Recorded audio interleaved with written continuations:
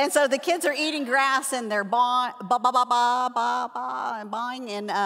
and the teachers all have staffs and they're herding the sheep. So it's just a wonderful day. And they're learning that God wants to be their loving shepherd and care for them just as David cared for his sheep. So it's a great lesson they have. Well, this morning I have entitled our lesson, What's in a Name? What's in a name, right? Names are really important. I know expectant parents spend months agonizing and arguing and researching about what they will name their babies, right? And eventually they come up with whatever, I don't know, sounds good altogether, or maybe it's a family name, or some people like to just make sure that it's a unique name and no one else will ever have that name. Well, as many of you know, we're kind of working through that naming process as our daughter is expecting her first child, our first grandchild. And so they found out a couple of weeks ago, the doctor confirmed it is a boy. And so they have picked out a name, and I'm not spilling any secrets. My grandson's name will be Samuel Wesley Dawson. In that, I know, I'm so excited. First week of February. But it's a great name. And so as soon as she told me that his name would be Samuel, I, being a Bible study teacher, immediately said, "Oh, that's so sweet. You're naming him after the Old Testament prophet and servant of God, Samuel." And she said, "You can think that if you want, Mom." She said, "But actually," and she started to tell me the story. She being a native Texan, her husband being a very proud Tennessean, she said, we found the common link that connects those two states, and that would be the man that was the governor of both of those states, Sam Houston. Yes, and so they are using a little Southern history to name their child. I am going to stick with biblical history that they're naming him. But no matter the origin of his name, I just love it. Samuel Wesley Dawson is, to me, a powerful name. But as powerful as I feel my grandson's name is, he will at some point in his life have to bow his knee to a truly the powerful name of the universe. He will have to call upon another name, a name that is matchless, a name that will secure his eternal destiny. You and I, as we studied this week, we read through the scriptures about the power that is in the name of Jesus. He has the power to heal physically. Yes, that's what we looked at this week, but also the power to heal us emotionally and spiritually. This means that when we surrender our lives to the name of Jesus and call on his power, that power indwells us and gives us the ability to overcome shame and guilt and fear and discouragement. That power allows us to heal broken relationships. That power breaks the bond of sin that it has on our lives. And it is only through the power of the name of Jesus that sin can be broken in our lives. So as we go through the scriptures this morning, I would just challenge you. Have you called on the power of Jesus' name? Have you experienced the freedom that comes in living in his name? Have you allowed him to break the chains of sin and suffering that keep you in bondage? He wants to make you whole. He wants to heal you. Will you this morning call on the powerful name of Jesus? Let's pray. Father God, I just thank you so much for these very clear scriptures today that lay out the gospel. Father, I pray that you will get me out of your way so that your truth will be heard and it will be understood and it will be applied to the lives of everyone in this room. Father, we thank you for this time. It is in the powerful name of Jesus that we pray. Amen. Well, let me just set the stage where we are in Scripture as we open chapter 3. We're still in the city of Jerusalem, okay? And in the city of Jerusalem, the crowd is made up of all Jews, right? Peter's Jewish by birth. John is Jewish by birth. The lame man is Jewish. The crowd, everybody in the crowd at the temple that day is Jewish, right? This is a Jewish city, okay? So we have to think of it in that terms as we go through this lesson. But there's a difference. Peter and John, who were born Jewish, have believed in the powerful name of Jesus Christ, and he has transformed their lives. And so now they are going to allow the Spirit that has indwelled them to come as they urge their fellow brothers and sisters in the Jewish faith, that they urge them to yield to the powerful name of Jesus. So remember, last week we looked at his first sermon, and that sermon was the first sermon that he preached to the church, right? And it was powerful. I mean, it did a powerful work for the Lord's kingdom. 3,000 people came to know the Lord at that first sermon, right? But Peter knows that he's still got work to do, and so he's continuing to do work. We don't know when the events of chapter 3 took place, how long after, but I would reckon, a few days, a week, maybe after that first sermon. And so Peter and John, we're told, are going to the temple to pray. Now, let's just stop right here and think about this. Peter and John, if you were with us last week when we studied Matthew, Peter and John they're all in ministry together, but they're not really buddy-buddy. We always read about Peter and Andrew together and James and John together, right? And the personalities are totally different. Remember, Peter is very boisterous, and he's going to talk to anybody and just burst out, and he never met a stranger, right? John's a little more reserved, a little more contemplative, a little more thoughtful, right? So different personalities. And last year, remember, we saw them. They are jockeying for position all the time. Hey, who's going to sit at your right hand? Well, now that the Holy Spirit has indwelled them, they are no longer jockeying for greatness. They are working in unity together for the growth of the church. So it's 3 o'clock in the afternoon, and they're going to the temple to pray. There were 3 prayer times, at 9 in the morning, noon, and at 3 in the afternoon. And Peter and John, they've done this their whole lives. They've gone to pray 3 times a day, and so that's what they're doing. They're doing what comes naturally. They're going to the temple to pray. Now, before we get into the scriptures, one more thing we need to understand. The temple was not like our churches that we have today, because you go to your church on Sunday and it is crowded, it is bustling, it is busy, it is active, right? But you go to your church on Tuesday afternoon and you can probably shoot a cannon down the hallway and not hit anyone, right? That's just the way it happens here in 2018. But in the temple, back in Jesus' day, the temple was busy all the time. It was the center of activity. There was always something going on. Conversations, teaching, commerce. Okay, so it is always busy. There are always people at the temple. So we have a picture of the temple. I think Lauren's going to pull it up for us. So they go to the temple, and they enter through the beautiful gate. Now, I got this picture. I went to the Apostle Peter's Facebook page, and I got this picture. No, this is a scaled model from some museum in Jerusalem. But you see the beautiful gate where the arrow's pointing. There were 9 gates to get into the temple. This is what they believe is the beautiful gate.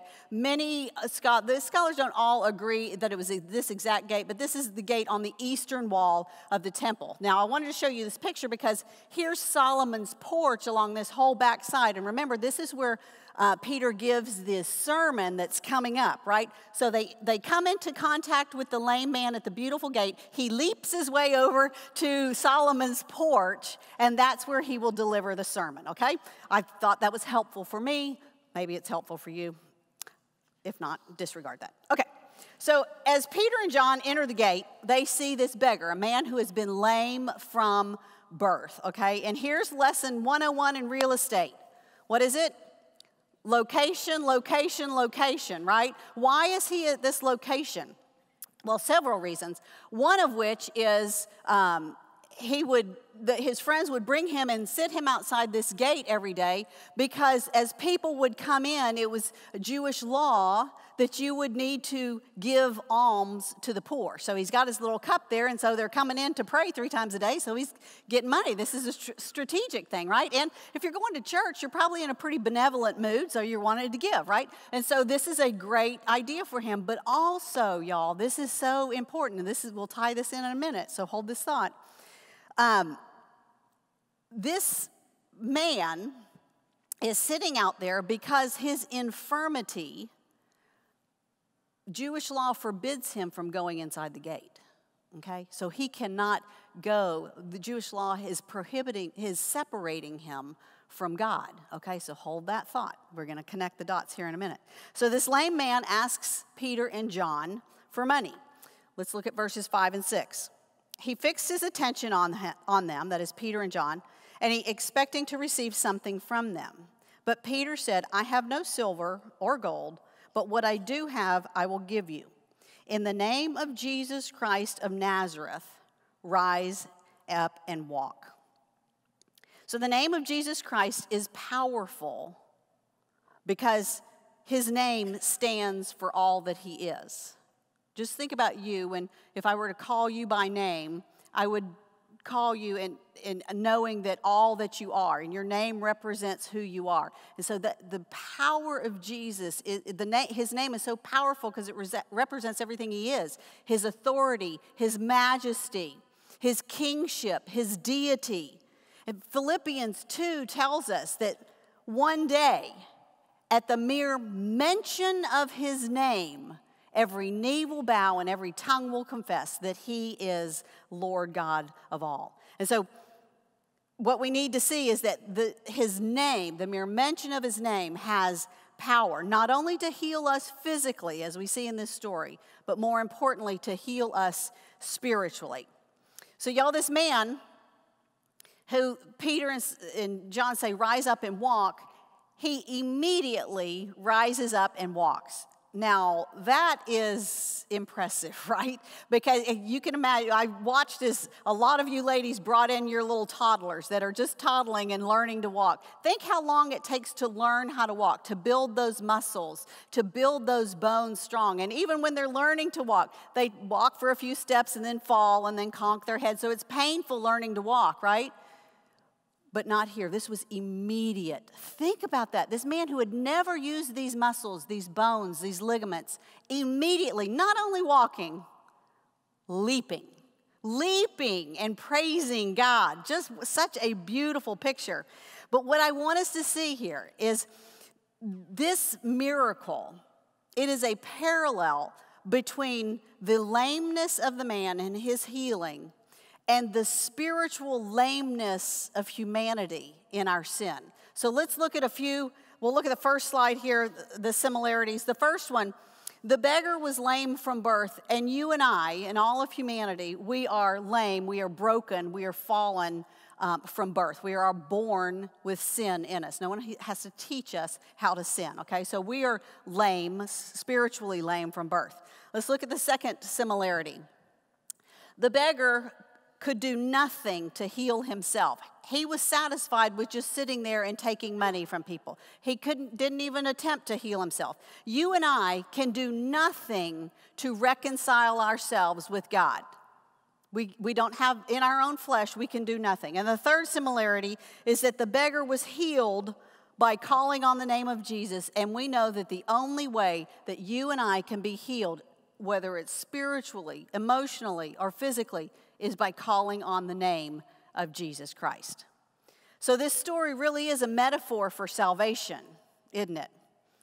But there are 2 more things that I want us to see. First, the beggar, he had immediate healing, like we talked about. Immediately, his bones, his ligaments were working well, perfectly. So too, salvation is immediate. You know, our faith doesn't teach us that you get your act cleaned up, you get your life together, and then come, and then you can be saved. The gospel doesn't teach us you got to go through this checklist of stuff, and then you'll receive salvation. The gospel does not tell us that you need to learn as much as you can about Scripture, and then you come and you'll be received. No, how are we received? Just as we are. Come as you are, and He will receive you and repair and refresh and renew your broken body and your broken heart and your broken soul. Okay, the second thing that I want us to see is this story tells us that when God touches a life, it's not a temporary fix. It's a permanent cure. And that's what salvation is also. It is a permanent cure. When you and I call on the name of Jesus Christ, it is not something that will last a few weeks or a couple of years. It is permanent. There is nothing and no one that will ever be able to separate you from God's love. You are sealed with the Spirit at that point when you come in faith, claiming His name. You are sealed, and it is permanent, okay?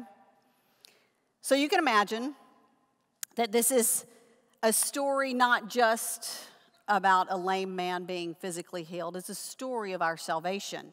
And you can imagine that the people that were watching this were quite surprised, right? The people there in the temple, remember we talked, it's crowded, right? There's lots of people there. And there's people that had seen this man laying at this gate day after day, week after week, month after month. They probably stepped across him to get into the temple. And all of a sudden, this guy is leaping.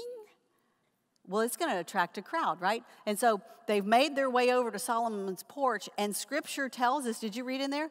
The crowd ran to Peter to see what was going on, right? But those that gathered around Peter, they assumed that it was Peter's power that healed this guy. Well, Peter's going to set the record straight, and this sets up his second sermon. He will let them know exactly who healed this man, and it was Jesus Christ. So, as he begins his speech, it's like Peter went to speech giving 101 because he hits it out of the park here. The first rule of giving a speech is know your audience, right?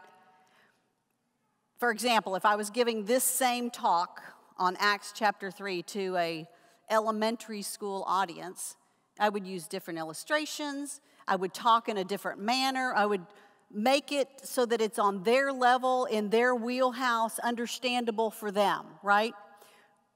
That's exactly what Peter does. He knows his audience. He knows his audience is a bunch of Jewish people. So he knows, okay, if I lead with Jesus, they're going to be lost. So let me lead with God, because that's what we have in common. Verse 13, the beginning of the verse. He says, the God of Abraham, the God of Isaac, the God of Jacob, the God of our fathers. Now, every single Jewish person in the crowd at that point would have identified with these patriarchs. These were their fathers. These were their forefathers. And the God that they worshiped is the God that they are standing there in the temple today worshiping. Okay? And Peter's so smart. He ties it in and he says, hey, this is the God of our fathers. He's saying, I'm one of you. We're in this together, okay? He's our God. But he doesn't stop there. He goes on. The end of that verse, he says, the God of our fathers glorified his servant Jesus, whom you delivered over and denied in the presence of Pilate when he had decided to release him. So Peter quickly moves. Now that he's got him, he's hooked him. Okay, that same God that you worship, that same God that you're here to pray to about today, that same God glorified Jesus. The same Jesus that you killed. Right? Peter's going to continue his sermon as he continues allowing the Holy Spirit to do some convicting in the crowd. And you saw here in this first verse of this sermon, he references Jesus as God's servant.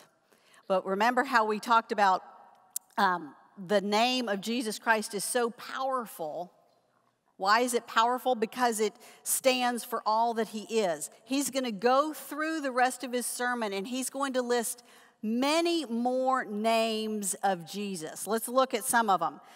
He refers to him here as his servant, the holy and righteous one, the author of life. He is Jesus. He is God's Christ or Messiah. He is Lord. He is a prophet. And why this is so brilliant on Peter's part is all of these names of Jesus were references to Old Testament names and scriptures, when in the Old Testament it was prophesied, messianic prophecy leading to, pointing to the coming Messiah. And his crowd, the Jews, knew the Old Testament. So he's saying, you should have known this. You should have recognized this, but you missed it. And Peter's now going to make sure that everyone in the crowd understands that it wasn't Peter's power, it wasn't John's power, it was the power in the name of Jesus Christ that healed this man. Verse 13, and his name, by faith in his name, has made this man strong whom you see and know. And the faith that is through Jesus has given the man this perfect health in the presence of you all. So what he's saying is, it is Jesus who is the healer. It is Jesus who is the great physician. He, and he alone, has broken the chains that have set this man free. And now he is free to dance and free to leap. And Peter is looking around the crowd and he says, and you too can have that same kind of freedom. All you have to do is call on, in faith, the name that is above all names, Jesus Christ. We'll read next week Peter's sermon, just like his first sermon was very effective, and thousands are at this point in the sermon wanting to come to Christ. And so he continues, verses 19 and 20. Repent, therefore, and turn again, that your sins may be blotted out, that times of refreshing may come from the presence of the Lord, and that he may send the Christ appointed to you, Jesus. Now, we talked about before, and we'll continue talking about the concept of repentance. It is a turning, 180-degree turning and going in a different direction. In other words, I'm fighting against Jesus. The Holy Spirit convicts me, I repent, and I turn, and now I am walking in obedience with Jesus. It's a total 180-degree turn from the direction you were going. Right? And so Peter says, when you repent and turn, Jesus will blot out your sins. So what does that mean, to blot out our sins? It's not just a matter of Jesus is going to look the other way, or he's going to say, you know what, I'm going to pretend I didn't see that you did that in 1982, but I really know you did. That is not the picture here. The actual wording, the original language for blot out sin, it's a legal term. Okay, it has legal ramifications. So let's just walk through this. For you and I, before we came into salvation, before we had that initial moment of repentance coming to salvation, we were all guilty of sin, right? Separated from God, right?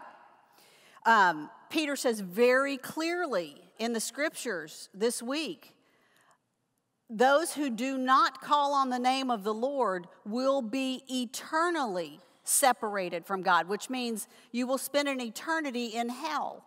He makes it very, very clear. But what if I don't want to be eternally separated? How do I get right with God? Is it how much money I give? Is it how good of a person I am? How benevolent I am? How many times I come to church? Is that what gets me right with God? Is that what pays the debt and squares the debt? No, absolutely not. Scripture tells us we in our flesh cannot square the debt of sin. And so who can? Very good. Jesus is the only one that can do that. And he went to the cross, and he shed his blood in order to satisfy the debt that you and I owe. So legally, we are made square, we are made whole, we are made right with God because of the blood of Jesus Christ. And this scripture, all scripture tells us, when we call on his name, we will be saved. And all of our sin, past, present, future, will be blotted out. Meaning, not that he says, I know you did it, but, I'm going to let you slide. Absolutely, it means it's gone, as if it never existed. He will never bring it up against you. It cannot be held against you. What beauty there. And then he says, and you will be refreshed and restored, and you will be set free. Free to live the life that God has planned for us. So what's in a name? Well, everything, if that name is Jesus, right? Have you called on the power of the name of Jesus? Have you experienced the freedom that he offers? He wants to heal you and make you whole. Will you today call on the powerful name of Jesus? Let's pray. Father God, I thank you so much for this time. I thank you that you provide a way for us. All we have to do is call on your perfect, majestic name. Father, don't let anyone leave here today without making sure they have done that. It is in Jesus' powerful name we pray. Amen.